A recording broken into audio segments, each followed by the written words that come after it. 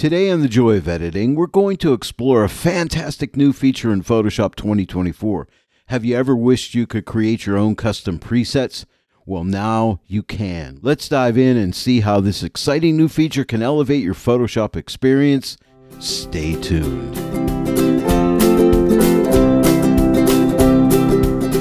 Hello everyone and welcome to The Joy of Editing with Dave Kelly. Today I want to share with you how we can create our own custom presets right here in Photoshop 2024. This is an exciting new feature. You'll find this in the latest version of Photoshop 2024. Now, if I come up here to the Photoshop menu and click on Photoshop 2024, it might be different on Windows where you find this. I'm going to click About Photoshop, and you'll notice I have the latest update, 25.5.0. So this is the update that gives you the ability to create your own adjustment presets. So make sure you have this update or you won't be able to do this. If you're not finding the adjustments icon, what you need to do is come up to Window and you're going to find Adjustments. Click on that and then your Adjustments panel will come up. Now what I like to do is dock it over here in Photoshop so it's there all the time.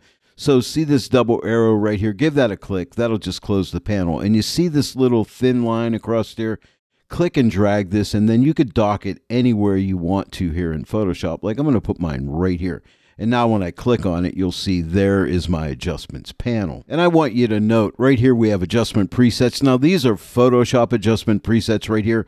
And if you hover over these presets, you can see your image change, which is really nice. And this is a great feature. You'll be able to do this when you add your own custom presets. If you click more, you could see all the different categories we have here, like portraits, landscape. And if you click on the arrow, you can open this up.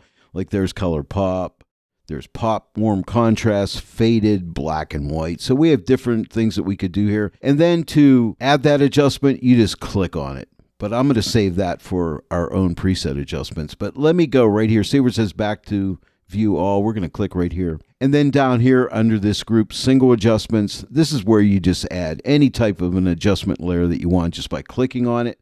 And if you click this down arrow, you can close that group. And right here, adjustment presets. If I click this down arrow, I can close that group. But right here is your presets. Now you can close this group too by clicking on it or click it again. And now that's opened up. Now this says create your own presets. First add adjustments to your project.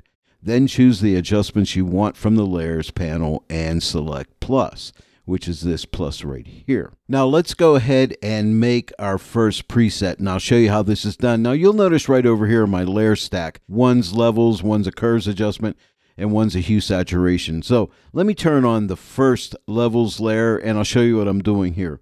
What I'm doing with this levels is, see this midtone adjustment slider here? I just drag it to the left a little bit just to bump up the midtones a little bit. And the next layer is a curves adjustment layer. So let me click on that. And now let me click right here and turn this layer on. The little eyeball shows up here letting you know that layer is turned on.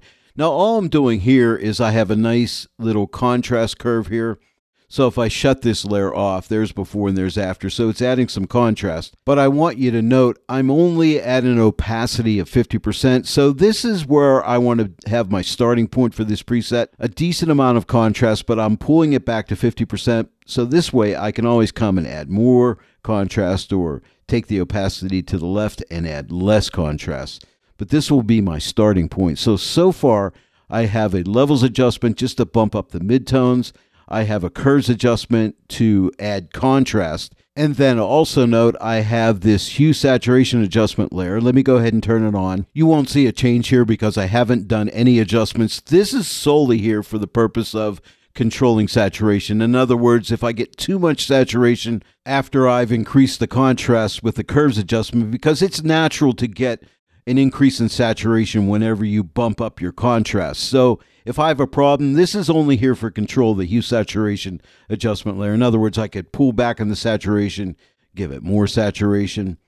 I can also work with the target tool. So if I click on this target tool, I could come here and maybe increase the saturation in the water or decrease it, or maybe increase the saturation of the color of the bear like so. So it gives me a lot of control, and I can click this button to reset it. Now remember, I'm building a preset. So with this preset, I'm lightening midtones, I'm increasing contrast, And I'm also giving myself a hue saturation adjustment layer so I can control in case I get too much saturation after increasing that contrast. Now, just to reiterate, these are just adjustment layers, and you can add adjustment layers by coming over to this adjustments panel, clicking the drop down, choosing any adjustment layer you want here, or else you could come down here in Photoshop, click this icon, and you'll find all your adjustment layers in here as well. And if you have the TK9 multi-mask panel, you could go ahead and find adjustment layer icons here. So there's all kind of different ways of adding adjustment layers in Photoshop. Now that I've got my layer set up for the preset, what we need to do is, and this is very important, and don't mess up here, you can see I have the hue saturation layer selected, but I also need these two layers selected. So I could Command or Control click on each one of these layers and add them to the selection. See how they become highlighted? Or I'll Command Control click again to deselect these two. Now the top layer is selected, but here's the way I like to do it. Hold your Shift key down and then click on the last layer you want to include, and it'll select all three of these. And that's the way I like to do it. Now that we have these all three selected, we could come over here to adjustments, to this adjustments panel. And if your presets aren't open, click on the arrow to open up those presets and click this plus, and then create adjustment preset. This dialog box comes up. Click on preset 1 and give it a name. I'm going to call this one Lighten Midtones, Contrast. I could type increase contrast, but I'll know what that means. And then saturation control. And then simply click save, and that saves out your preset. See it right there? And now that I've saved out that preset, let me go ahead and delete these layers. They're already selected, so I'll just click on my trash can and those layers are gone. Now check this out. If I hover over this preset, we get a preview of what this preset will do. And if I like it, all I need to do is click on that preset. And now I have a group called Lighten Midtones, Contrast, and Saturation Control. And there are my three layers: levels, curves, and hue saturation. And all the adjustments I made will be there. So if I click on levels, you'll notice there's my levels adjustment. Now I could further work on this. If I drag this to the left, I can lighten up the midtones more. Or if I drag it to the right, I can darken up the midtones. I could come to this second layer, the curves layer, which is my contrast layer, and you'll notice there's my opacity at 50%. So now I can come and drag this opacity slider to the right and maybe increase that opacity some more. And then I could come to the hue saturation adjustment layer, which I know is there for control. And so if I feel the saturation got increased too much, I could maybe pull back in that saturation a little bit like that. And then maybe I could come and click on the target tool, click and drag to the right by selecting the water, and maybe make that water a little bit more on the blue side. So there you go. It's pretty nice. Now we could save this preset, or if we have a bunch of presets, we could save all the presets. All you need to do is come to a preset, click the three dots, and if you want to rename it, click here. You can delete it. You can export just that preset, or if you come here and click export all presets, whatever presets you have in your presets, you'll save them all out. That way you can save them as a backup or do with them whatever you want. I did make some presets, and next I'll show you how I can import them into my presets. For now, I'll delete this preset. So click on the three dots and click on delete preset, and then you have to click delete to delete it. I'll go ahead and drag this group down to the trash can, and we'll just get rid of that whole entire group. And now let me show you how to import presets. To import presets, what you need to do is come up to the adjustment panel's hamburger menu and click on that. And then you're going to find, as you go down the list here, import presets. So click on that. And then your file browser will open up, and then just point it to where your presets are stored.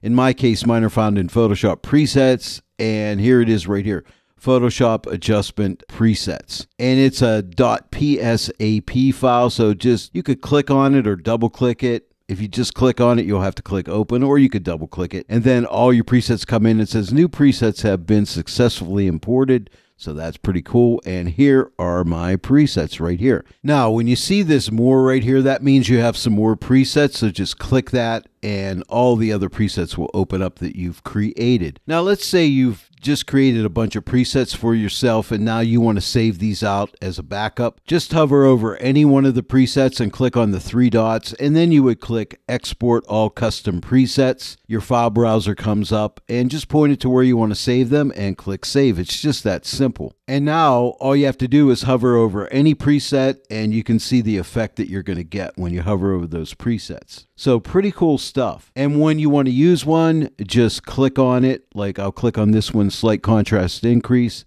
And there you can see there's the slight contrast curve right there. Let me shut this group off. There's before and there's after. And then you can add more presets, whatever you want to do. But this is really a nice feature. And let me know what you think about the ability to save your own custom presets in Photoshop. Let me know in the comments section below. Now, before I go, let me give you a little tip. You can work with layer masks here too. Let's say, for instance, I want to darken the background water. So here's what I can do. I could come up to select and select my subject, but I really want the background. So if you hold down your Shift, Command or Control, and I for invert, you'll invert the selection. And now when you hover over like darken, see how it's only darkening the background? And notice another thing, the marching ants go away when I hover over that, so you can see what effect you're getting. So if I just want to darken my background, I could go ahead and click darken. And now it adds the layer mask to the group, and I'll shut this layer off. There's before and there's after. Now take note, this is a curves adjustment layer set to the multiply blend mode at an opacity of 20%. So if I want that background to go darker, I can drag the layer opacity slider to the right to make that background go darker, or to the left to make it go lighter, whatever I want. I'm really enjoying these custom presets here in Photoshop, and I think it'll really speed up our workflows. Let me know what you think in the comments section below. Well, there you go, everyone. I hope you enjoyed today's tutorial. Now you know how to make your own custom presets right here in Photoshop 2024. If you enjoyed today's tutorial, please give it a like and share it with your friends. If you're not yet a subscriber to my channel, please subscribe. Click that bell notification icon. Click all so that you'll receive all notifications. And then every time I upload a new tutorial, you'll get notified about it. I want to thank each and every one of you for joining me today in the Joy of Editing with Dave Kelly. I will see you all right here next time. But until then, happy editing.